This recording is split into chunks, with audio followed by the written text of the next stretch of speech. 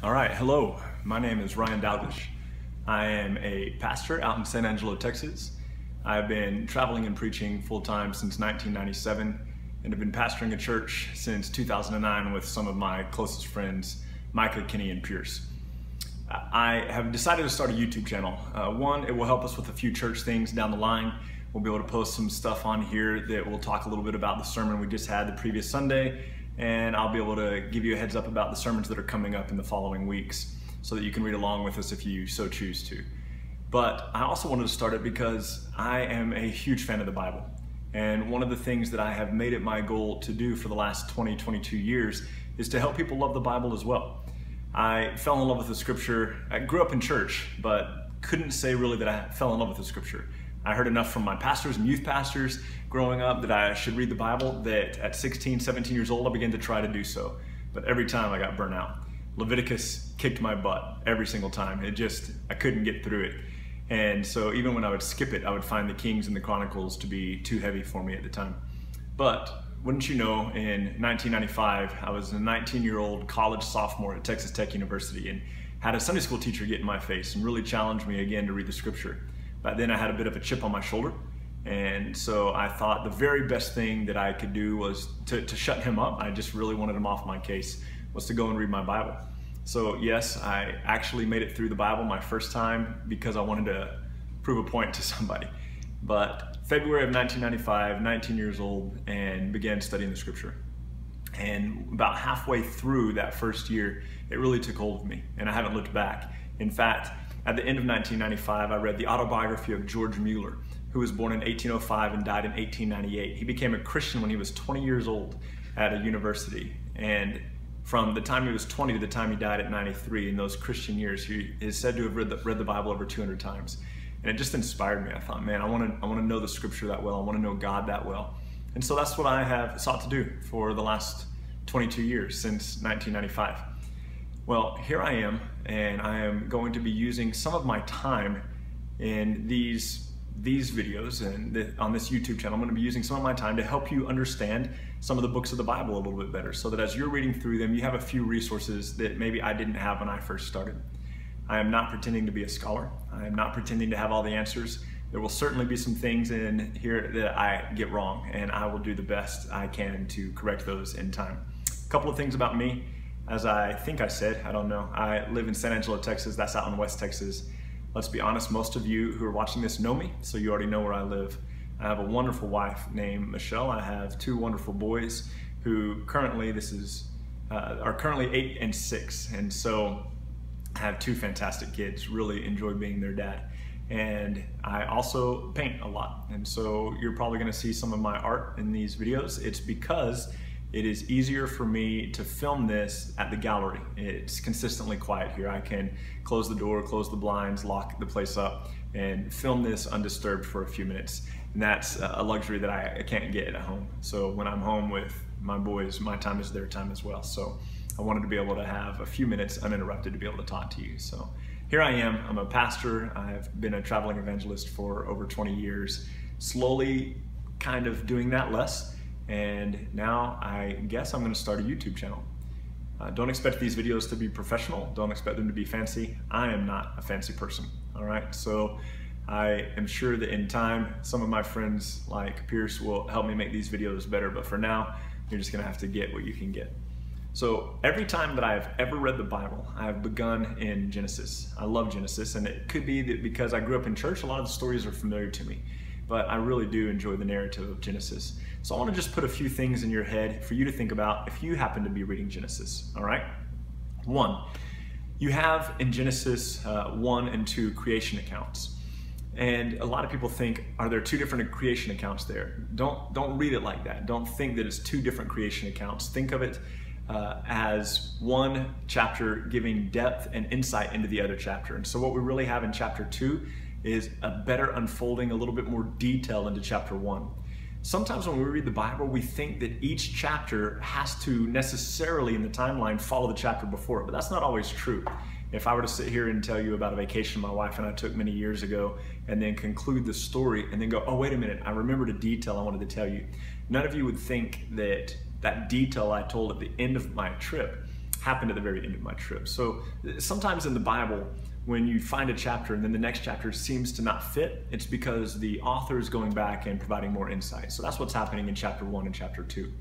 Be careful when you read chapter 4. All growing up, I heard people say that Cain, his sacrifice wasn't liked because he didn't bring his best. Nowhere in the scripture does it say that. Nowhere in the scripture does it say that Cain didn't bring his best. It does say that God was pleased with Abel's and that God was not pleased with Cain's. One of the things that's very important to remember is that there are no laws yet. The law hasn't been given. In fact, the law of Moses is about 2,500 years away. And because the law of Moses is 2,500 years away, there are no instructions on the kinds of sacrifices to bring. But one of the things that we see throughout the entirety of Scripture, I'm thinking now Amos 5, I'm thinking Isaiah 1, I'm thinking Matthew. One of the things that we see throughout the rest of Scripture is any sacrifice that was displeasing to God was displeasing because it wasn't brought with the right heart. So don't think of Cain's sacrifice as being displeasing to God because of what he brought. It's more likely how he brought it that made it displeasing to God. Now, I can't prove that. I'm just saying we can't say one way or the other why God was displeased with Cain's offering. All we can do is look at the rest of the Scripture and know that any other place where God was displeased with an offering, it was because of the heart and not the content of the offering itself. So keep that in mind. One of the things that you would like to think on and we should consider is, I always like to think of the timeline. I won't bore you with all the numbers right now, but remember that when Noah gets onto the ark in Genesis chapter 7, from the creation of Adam, from the forming of Adam to the flood in Genesis 7, 1,656 years have passed. Now, if you read a historian like Josephus, he's going to put that number closer to 2,200 years. And I'm going to be honest with you and tell you that 1,656 years may not be the right number. But if you add up all the numbers that are given in the genealogies of the Bible, what you're going to find from Adam to the flood is 1,656 years have passed. And so that's how I arrive at that number. Another thing that we want to take note of is in Genesis 7, it's going to say that Noah took 2 of every type of unclean animal onto the ark. All growing up, all the vacation Bible schools that I went to as a kid, every Sunday school lesson that I ever heard on Noah's ark, talked about how he took 2 of every type of animal onto the ark. That's only partly true. The text actually says that he took 2 of every type of unclean animal onto the ark, and he took 14 of every type of clean animal and 14 of every type of bird onto the ark. Some of your translations won't say 14. Some of your translations will say sevens, meaning pairs of sevens. Some of your translations will flat out say pairs of sevens. And so 14 of every type of clean animal and bird. Now be really careful here. Some translators will go ahead and add in a parenthetical statement. Usually they do a good job of including it in parentheses or in italics, but a lot of people will say Noah took these animals, these clean animals that were acceptable for food and sacrifice, these clean animals that were acceptable for food or sacrifice. One of the things that's important to remember is Noah didn't have a concept of clean and unclean animals. There is no law. In fact, from Genesis 7 until the law comes in Exodus, we still have about 1,000 years before the law comes. We also know from Genesis chapter 9 that when Noah gets off the ark, God declares all meat to be clean, all animals to be clean. So why then does it say in Genesis 7, 14 of every type of clean animal and bird and 2 of every kind of unclean animal? Well, tradition tells us that Moses wrote this book, and Moses, 1,000 years later, would have been very aware of the law. So Moses is writing to an audience, Jews who have escaped Egypt. Moses is writing to an audience who understands the law, who has a concept of clean and unclean animals. And that's why Moses, when he wrote the account of Noah, put in clean and unclean animals. Certainly, Noah took 2 of some kinds of animals onto the ark. And certainly, Noah took 14 of other types of animals on the ark. But for Noah, in his day, 1,000 years before the law, he could eat anything. There wasn't any such thing as an unclean animal. He could sacrifice things to God. There's no law yet. So keep that in mind. Keep in mind who's writing the book. Noah's not the one who wrote this story. So it's not Noah's perspective that there are clean and unclean animals. It's Moses' perspective on the story. That'll help a lot. The other thing to keep in mind about the flood, all growing up I had heard that Noah and his family were on the ark for 40 days and 40 nights. Not true. It rained for 40 days and 40 nights. Noah and his family were on the ark for about 370 days. Here's how we know. In Genesis 7, it says that Noah and his family got on the ark the 17th day of the 2nd month when Noah was 600. 17th day, 2nd month, Noah is 600. And in chapter 8, it says they got off the ark on the 27th day in the 2nd month when Noah was 601. So that's a year and 10 days later. Now, why do I say 370 days instead of 375? It's because as you look at the account in Genesis 8, they number their months with 30 days each. So 12 months times 30 days, 360 days, plus an additional 10 days is 370 days. So those are some neat things to think about when you think about the flood. Another really neat thing to think about is that Shem, one of the sons of Noah who gets off the flood, actually outlives Noah by over 30 years. Sorry, Shem actually outlives Abraham by 30 years. Now here's why that matters. Because Abraham is born at the very end of chapter 11 of Genesis, 292 years after the flood. 292 years after the flood, Abraham is born. Some people will add 60 years to that. I can talk about that in another video, but we're not going to bother you with that right now. If you strictly add up the numbers, 292 years after the flood, Abraham is born. And Abraham's going to live for 175 years. Shem, the son of Noah, will outlive Abraham. That's really important because remember, all of the things of God and all the work that he's done have been passed down by oral traditions. So it really does matter that somebody who existed before the flood can live a long time after the flood so the oral traditions and the truth of God can continue. I want you to take special note. I want you to take special note of the last two verses of Genesis 10 and the first verse of Genesis 11. The last two verses of Genesis 10 are going to talk about all the tribes that got off the ark and spread out throughout the world. It's going to talk about all the tribes and all their languages. But Genesis 11:1 is going to say, but the whole earth had one language. That's confusing for some people. But this is a very similar thing to Genesis 1 and 2. We're getting more detail. You see, when all the people came off the ark, there was only one language. It was Noah and his family. And after many, many generations, Genesis chapter 10 gives us the genealogy of Shem and Ham and Japheth, the sons of Noah, and it takes it all the way out. And so it gives us all these generations. Well, by the end of chapter 10, by the end of all the generations, there are a multitude of languages. But then chapter 11 rewinds for us, and it tells us how we came to have all of those nations and all of those languages. So Genesis 11, the Tower of Babel is rewinding. It's taking us further back into chapter 10. It's actually taking us, I think, back into 1025. Don't hold me to that because I forgot to check it before I started the video, but talking about when the earth was divided. Genesis 10:25, I believe, talks about the days when the earth was divided. And so Genesis 11, the Tower of Babel, is going to talk to us about that. Now in Genesis 12, Abraham is 75 years old, and we know that he's going to have the son of promise, Isaac, in chapter 21, when he is 100 years old. So Abraham is 100 years old when his son Isaac is born. Here's why that matters. Because in Genesis 25, verses 7 and 8, we see the death of Abraham recorded for us. Abraham's death is recorded in Genesis chapter 25, verses 7 and 8, and he is recorded at having died at 175 years old. 175 years old minus 100 makes his son Isaac 75. Now here's what's interesting about that. It records the death of Abraham, but then the next story it tells us about Isaac is that he was 40 years old when he married Rebekah. And then it talks about him being 60 years old when his sons were born. Here's why that matters. If you're not careful, you're going to think that Abraham died and then Isaac got married and then Isaac had his sons. That's not what's happening here. The author for us, traditionally thought of as Moses, the author here for us is wrapping up the story of Abraham. Okay, I'm done with telling you all the important things about Abraham. He died when he was 175. Let's move on to the life of Isaac. And when it moves on to the life of Isaac, it's actually going to rewind a little bit. And so it tells us that Isaac was 40 when he married Rebekah. That would make Abraham 140. It tells us that Isaac was 60 when his twin sons, Jacob and Esau, were born. That makes Abraham 160. And so then, since we know that Abraham died at 175 years old, Abraham did get to see his grandkids for at least 15 years. Don't let the timeline confuse you. In fact, at some point, just make a little note of the dates, make a little note of the ages, and it'll really help you begin to see the clarity of that.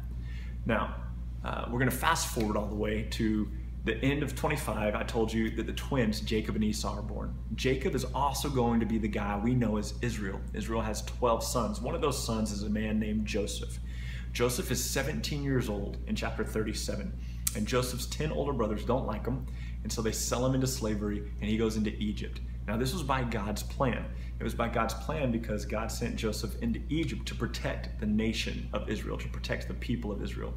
At 30 years old, Joseph is going to enter into the work of Pharaoh the king, There's going to be 7 years of plenty where Joseph is going to help the Pharaoh put all this food aside, and then there's going to be 7 years of famine. It will be in the second year of famine. Now remember, Joseph entered into the service of Pharaoh at 30 years old. And then there were 7 years of plenty. That would make him 37 years old. And then there are 2 years of famine. It was 7 total, but our story picks back up after 2 years. So Joseph at this point is about 39. And Joseph's brothers are starving in Canaan, and they come to Egypt for food. By this point, Joseph is completely immersed in the Egyptian culture. He's wearing their clothes, he's speaking their language, and he addresses his brothers through an interpreter. His brothers haven't laid eyes on him for 22 years. There's also an argument for a longer period of time that once Joseph entered the service of Pharaoh, there was a gap before the 7 years of plenty have happened, and that's possible. But one of the things to remember here is that it's been at least 22 years since Joseph's brothers have seen him, and now he looks very Egyptian. Long story short, Joseph reveals himself to his brothers. The whole family moves to Egypt. They come there for 5 years. There's 5 more years of famine. And his father, Jacob, who is known as Israel, comes. And we see in chapter 47, that Israel is 130 years old, 130 years old when he comes to Egypt. And we see in chapter 47, verse 28, he dies 17 years later. So Joseph has been in Egypt for a long time. He is sent there by God to preserve his family, to protect his brothers, to protect these people that he doesn't see for at least 22 years. And then Joseph brings his father over, Israel comes, he lives there for 17 years before he dies. So when you're thinking of Genesis, when you're thinking of all these things, it will help to try to put them together in your mind. It will help to try to ask yourself some questions and begin to think about who is the son of this guy? Who's the father of this guy? Start thinking about how old people lived. That might not be very exciting to you, but I promise you it will help you understand the Bible better. So as you're reading the scripture, basics. Why was God displeased with Cain's offering? The Bible doesn't say, but why is God displeased with anybody else's offering in the scripture? Well, because they didn't bring it with the right heart, okay? Why is it that we were taught that Noah only took 2 of every type of animal onto the ark and not 14? And why is it the 14 of the clean animals? And who says that? Is it Noah who's saying that, or is it Moses who's saying that about Noah? It's really important to remember that the law doesn't exist yet. And focus on those things. Focus on the details. The details will make the story. The example that I always give is, I'm currently 42, and if I were to tell you that several years ago my father took me hunting and left me in a deer blind until 2 in the morning, and I was cold and I was scared, and you later, and I kind of drag the whole story out and embellish it, and then later you come to me and you say, well, how old were you when your dad did that to you? And I said, oh, I was about 38. You'd laugh at me, you'd scoff. But if I had told you in this story, well, I was just 7 or 6 or 5, then you'd go, oh, okay, I understand the fear. The details matter, the timeline matters, so we're trying to fit it all together, okay? Remember that Shem, who gets off the ark, outlives Abraham. The oral tradition, the life, the story of God matters. And so there are a whole bunch of little details. One of my favorite details from the genealogy leading up to Noah. So Genesis chapter 5 tells us that Enoch had a son, and Enoch named his son Methuselah. Methuselah is going to be the oldest recorded man in the Bible, 969 years old. But Methuselah's name has 2 possible meanings. The more common meaning is swift flies the spear, which doesn't really speak to us about the situation. But the other meaning of Methuselah's name means he dies, it comes. He dies, it comes, or he dies, it happens. So I want you to consider for a moment, if you add up the numbers in Genesis 5, Methuselah actually dies in the year that the flood comes. Methuselah dies in the year that the flood comes. And of course we know that Enoch is one of 2 men in the Bible who didn't die. Enoch was a man who was faithful, he was a prophet, he walked with God, and Enoch names his son Methuselah. And then Methuselah lives until the days of the flood. So details, it's the details that will bring the scripture into clarity for you. And I really hope that these videos will help and that we can talk more about it. I will later give you the timeline of Genesis and hope that that will be beneficial to you as well. Anyway, thanks for watching, and I hope that you have a great day. Bye-bye.